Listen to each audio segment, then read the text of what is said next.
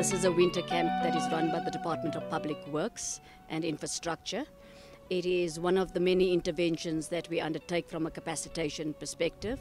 This winter camp is running from the 29th of June until the 6th of July 2024, and we have brought 22 schools here with 139 scholars and 44 educators. The aim of the intervention is to be able to assist the scholars to improve in relation to their mathematics and their science. And so the scholars that we have here today are between the grades of 10 to 12. And also during the camp we will have universities, and we've already had the University of Pretoria that came through to be able to assist the learners on Sunday evening in applying for the various spots at university for further study next year within the built environment. I'm enrolled for my third year in the University of Pretoria for mechanical engineering. Our contribution today here is to offer assistance to the learners, give them an overview and an idea of what university is all about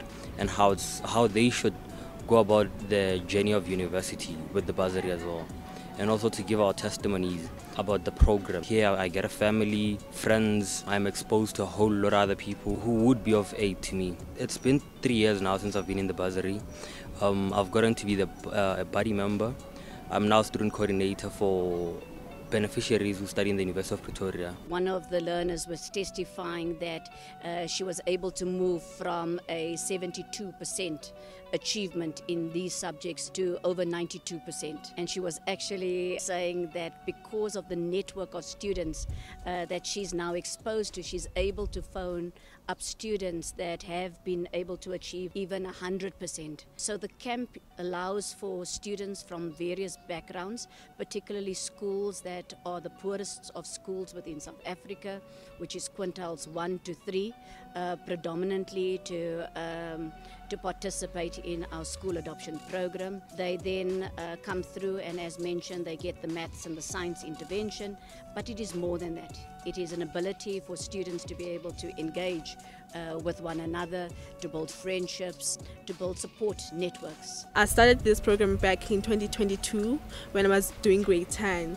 I am doing maths and physics. I attend maths and physics here, and it has helped me to boost my marks. My physics and maths marks are so high because of public works, because it gives us the opportunity to ask questions and all that, because we don't get the much opportunity at school because we are too many.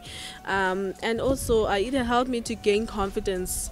The buddy members, they has helped us gain confidence, and this program has exposed me to many careers around the engineering field, and I see myself being an engineer one day because of public works. It's also guaranteeing a bursary already, so it's such a great opportunity. I'm so privileged to be chosen to be one of the learners who attend the program. This is my second year at the winter school camp. It's really exciting. Since I've been here, my grades have improving good. I can't imagine how my grades would have looked if I didn't attend this camp, and I really hope and I want to thank the Department of Public Works and Infrastructure for this opportunity. You also have the teachers at the same time receiving capacitation in relation to various topical issues, and UNISA specifically comes in and supports disabilities and the abused learners. The winter camp is part of the schools program that we have. It started in 2013. We've managed to cover more than 38 districts thus far with regard to the schools program. Being here in this particular week, 2024, we've heard of people that have come through the program. This is an investment for many, many years.